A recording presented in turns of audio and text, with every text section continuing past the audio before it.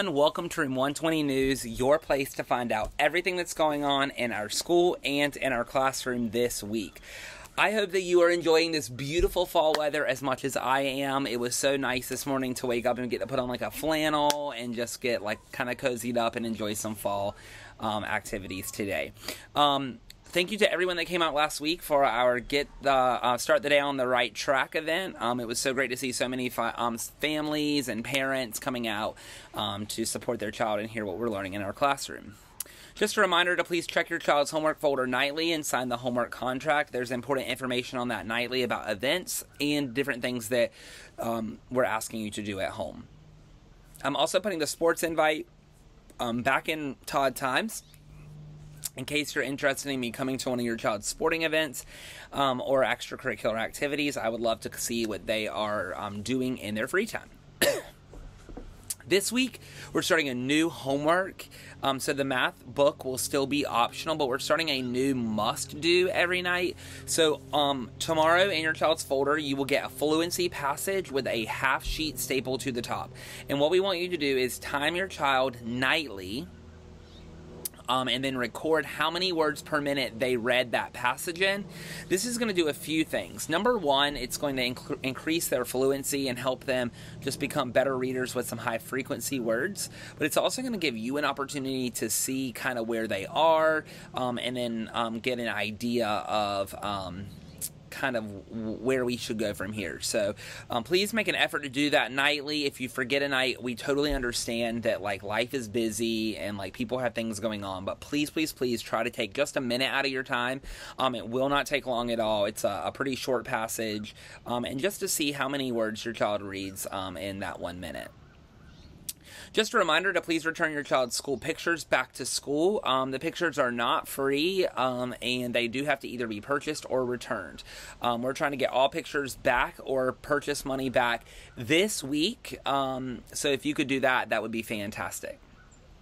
Go ahead and mark your calendars for October 30th and October 31st. There's going to be a sign up in Todd Times and in the email today. So 2 places you can find that link for you to sign up for a beginning year parent-teacher conference.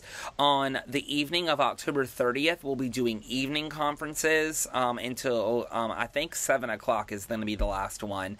And then on October 31st, it's a teacher workday, so I'll be available all day for morning and afternoon and midday conferences. So there's a sign up, and the slots will be first come, first serve. These are going to be required meetings, so please make an effort to sign up for one.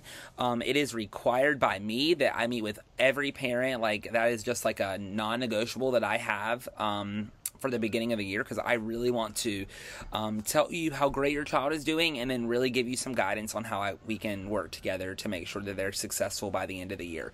So please look at that sign up. If there is absolutely no date that works for you or no time on one of those 2 days, please let me know, and I will look at my calendar and we will figure something out. That's how important these meetings are to me and how crucial it is that you that there's one that works for you.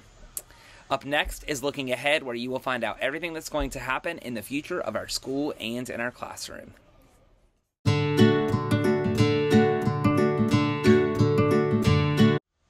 I mentioned it earlier, but I just want to make sure that it goes on your calendar. Mark your calendars for the 31st of October, which is Halloween. I believe it's on a Tuesday. That's going to be a teacher work day and the parent-teacher conference day. So please just mark your calendars for that day, as children will not be in school. Also, just be considering, I'm going to be asking for a couple of families, 4 to 5 families, to send a pumpkin by the end of the month to do some pumpkin math with. So that sign up will come out next week. So just be considering if you and your family are able to donate a pumpkin. That would be fantastic. We've seen like a standard size carving pumpkin. It doesn't have to be from like a pumpkin patch or anything. It could literally just be from the grocery store. So just be considering if you are going to be willing and able to sign up for that, because it would be wonderfully and greatly appreciated. Up next is Curriculum Corner, where you will find out everything that's going to happen in the future of our classroom.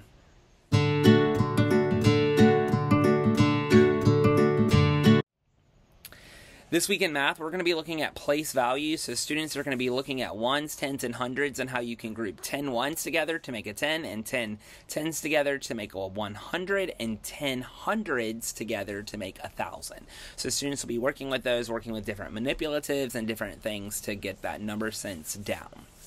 In reading, we are continuing in Module 1 of Wit and Wisdom that focuses on fall and how it causes change for people and nature. This week we'll be looking at a book by Leo Lionni, A Color of His Own. It's about a chameleon that feels out of place because he doesn't have his own color. He changes. So we'll be looking at a bunch of different things with that this week. In science, we're actually starting science. We've been in social studies since the first day of school. And so in science, we're starting sound. And so we're going to be talking about what is sound and how are we able to hear it. Like what parts of our ear work together with our brain in order to help us hear sounds. And then finally in foundations, we're starting something brand new in foundations that I'm super, super excited about it. So we're going to be splitting up into foundation groups now. So students will be going to different classrooms based on their needs for foundations. So some students need a slower pace on foundations and some could have a more excelled pace. And so we have divided as second grade teachers up the students. And so they'll be going to different places depending on what their need is. So, in this portion of the news, I can't say like we're going to be working on this unit or this, but you can, I'm going to just link some general foundations resources for you to practice with your child in the newsletter, Todd Times, but just know that it might not be exactly what they're working on with whatever foundation group they're in. Thank you so much for tuning in tonight. I know that it was a lot of information and a pretty long episode, but I appreciate your partnership with me as your child's teacher and making sure that they have the best education possible. So thank you again for watching. If you have any questions, comments, or concerns, please feel free to reach out to me. If not, we'll see you right back here next week for another episode of Room 120 News.